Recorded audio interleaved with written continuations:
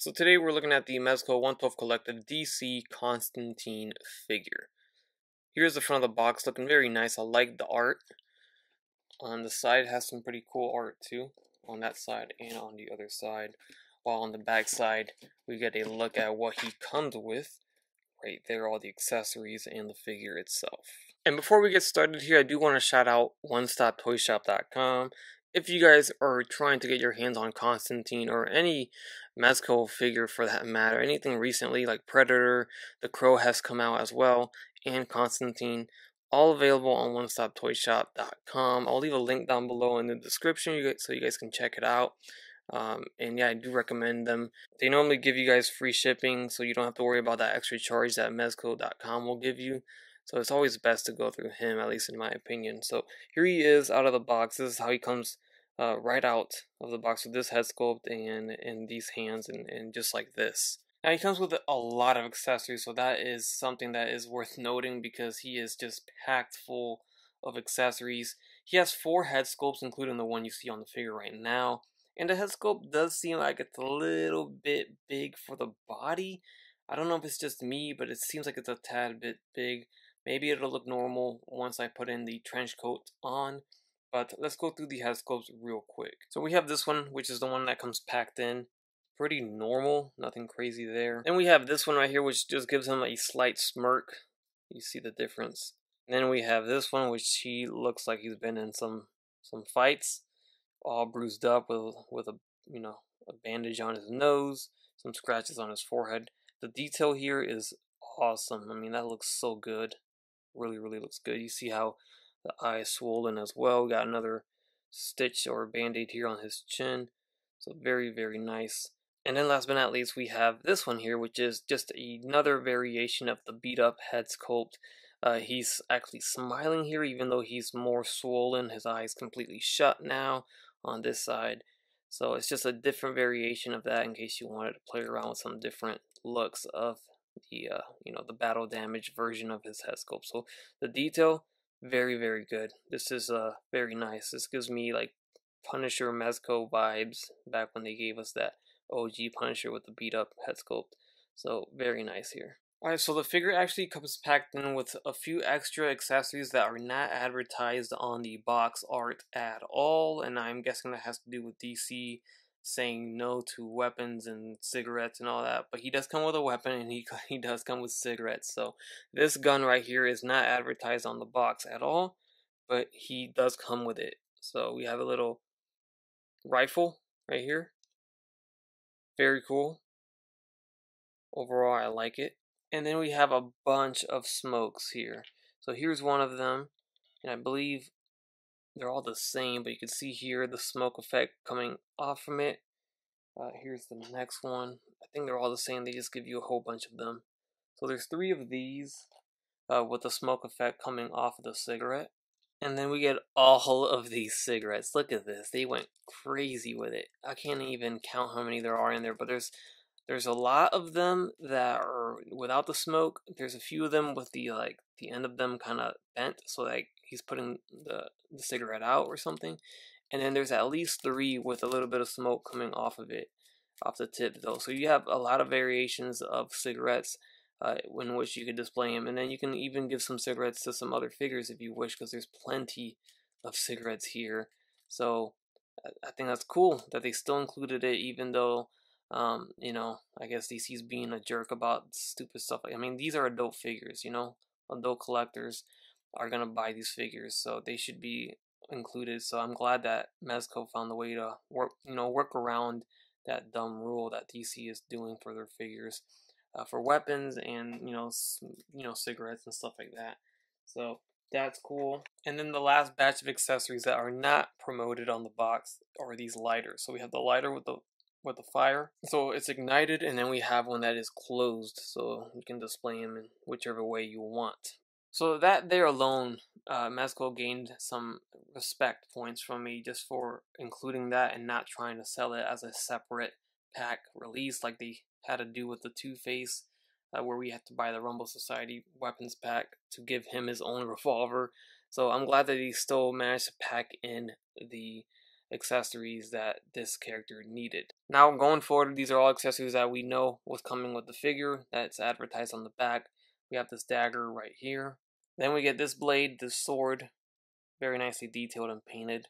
Then we have this cross. We get these awesome hands here with a bunch of cards, and these cards are gigantic.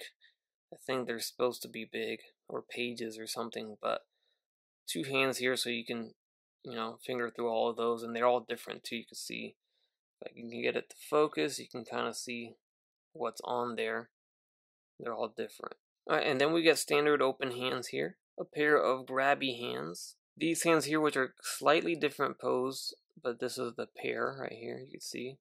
We got a left open calm hand and a right gripping hand, so you can grip an accessory. We get a right trigger finger hand, which probably serves as the cigarette hand. And then we have this trigger finger hand right there, so they're slightly different. And then we have a right calm hand. We also get 3 of these swirly smoke effects right here. We get 2 of these flame effects. And then we get these effects here for his hands. Very Doctor Strange-esque. We get some more effects that go around his wrists. And then here's some even smaller ones as well. There's a chainsaw accessory, which looks pretty cool. The little handle here moves. And then last but not least, we get his trench coat. Alright, so taking a closer look at the figure, he comes out of the box like this. His shirt's actually supposed to be like this, where the little flap is hanging out from the front. His tie is loose. He's supposed to be all messy. So that's not an error. You're going to get it like that. You're not, I almost try to tuck it in, but that's how it's supposed to be right there.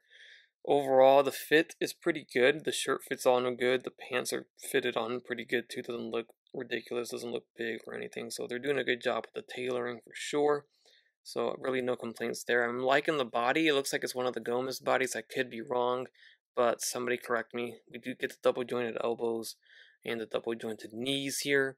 So very nice. This is what John Wick should have came on. And we all know how that figure turned out. The head sits on a separated from the neck joint here, so it goes down, it goes up, left and right, it tilts, the neck is articulated and all that. We get the diaphragm joint at the torso, goes all the way around, goes forward and back, side to side, swivels, as well as the waist too. The arms are going to go out, they're going to go forward, all the way up, they're going to go down. There's a bicep swivel. I showed you guys the elbow, swivel at the wrist with a hinge. Legs are going to kick forward just fine. In and out about that far. Thigh swivel. Double jointed knees again. We have the swivel at the shoe, at the boot. Ankle hinge, very tight. Doesn't go forward too much. Goes back a little bit. The rocker, not much. Pretty much non-existent there. So there's just a swivel. Alright, and here's a quick look at him with his trench coat on. So that's pretty cool. This is a bendy wire, so it's a little weird right now, but you can bend it back and get it out there, or you can get it, where you can tie his coat together, so it's all bundled up like that. It's up to you. I'm going to leave with the open look here. That fits well. It's just going to limit some of the articulation on the arm for sure, since it gets a little thicker here, so the arm's not going to be able to move forward so much. You can still bend it. You probably can still get him smoking a cigarette, but the range is definitely more limited with the coat on, right there on the arms there for sure. You can see here with the coat on, it makes the head look not so big anymore, so I think that's probably what they were going for, so that the head didn't look too small. So, but I think it looks pretty good. So here's just a quick little display with him in the cigarette that has a lot of smoke coming from it, and then the lighter on his other hand there. So can't get it completely to his mouth because of the trench coat. Oh, there it goes. And also the cigarette hangs in there pretty lightly, so it could fall off. It's not like a super tight squeeze. Again, I think this is the hand. This hand is probably mainly meant for the weapon, but you could definitely fit the cigarette in there if you have enough patience. You just gotta pinch it and then make sure it doesn't move. Something like that. That'll work. So I think it's cool that they included it after all, And then here we have him with some of those cards and his rifle in hand right there. So another cool look here with the trench coat and all. There's also bendy wires on the edge of this coat. I didn't mention that earlier, but there is, so you can kind of wind sweep it. That's the word. You know, make it look like it's in motion in the air there. Pretty dope. I like that look. Alright, so here he is next to the Mezco 112 Collective Predator figure. This is the most recent Mezco figure I've gotten. You can see how much taller the Predator stands over Constantine here. And then here's a look at him next to just a Sovereign Knight Batman. Right there, I think that looks pretty good. Alright, you guys, that's going to conclude my review on the Mezco 112 Collective DC Constantine figure. If you are a DC fan, Constantine fan, then this figure is probably one of the best Constantine figures that you can get your hands on in this scale.